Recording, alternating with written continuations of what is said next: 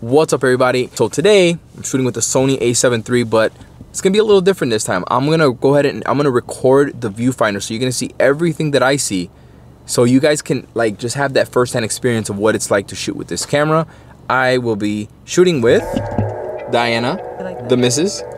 You are ready. Shooting with the missus, so let's go. Alright, so we're in downtown Chicago with the Sony A7III, and you're gonna notice that I'm using eye autofocus pretty much for the whole shoot because it's so consistent. It allows me to focus on other things like posing and composition because I don't have to worry about moving my focal points around, which is really nice.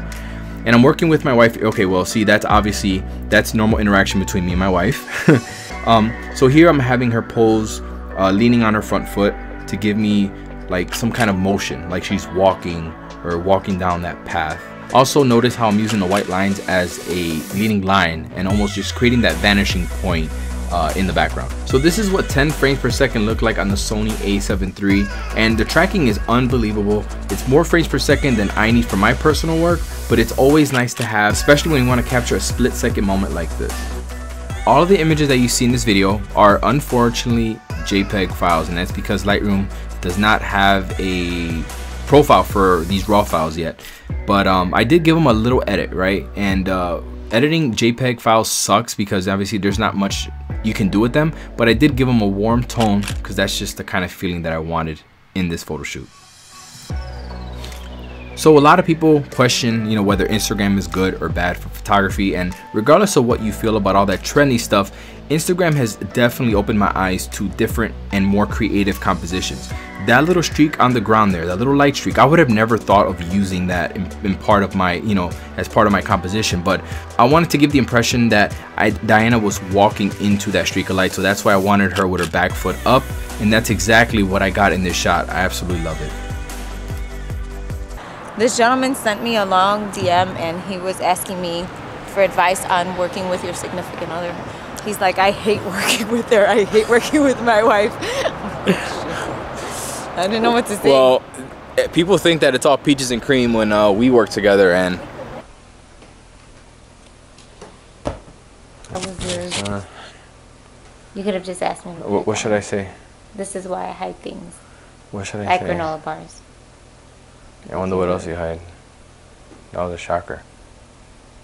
You're crazy. I hope you're recording this so that you can watch it and see how psychotic you are. It's granola bars. Stop eating all my granola bars and I won't have to hide them. We have come a long way because that's how we were. You know, I think it's so funny though, babe, because it's kind of cool. Sometimes, hello. I'm right here. Sometimes people, they comment on your YouTube video, look at how she looks at Manny. I wish someone would look at me the way Diana's looking at Manny. And little do they know that was like our 10th take and I'm really looking at you like I'm gonna oh yeah, like kill shit. Yeah.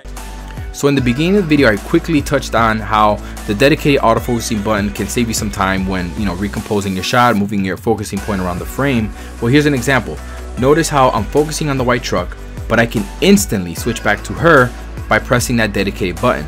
Now, obviously for this scene, it doesn't make any sense, but I'm just showing you an example. Imagine you're somewhere else and you're switching your orientation from landscape to portrait or vice versa, and you want to nail the shot and you have to move your focusing point all across the frame. Well, you can just press the dedicated button and get the shot, get perfect focus on her eye.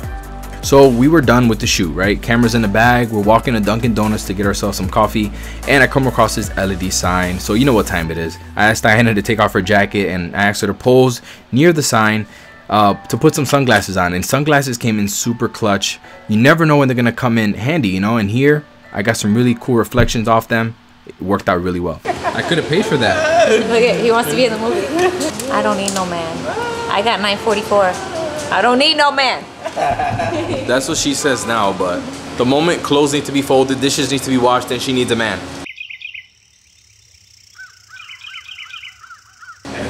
Then she needs a man.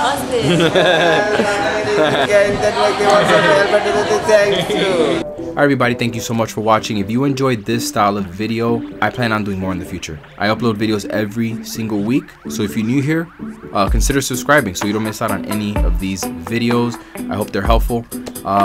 With that said, have a great week. I'll see you next Monday. Peace.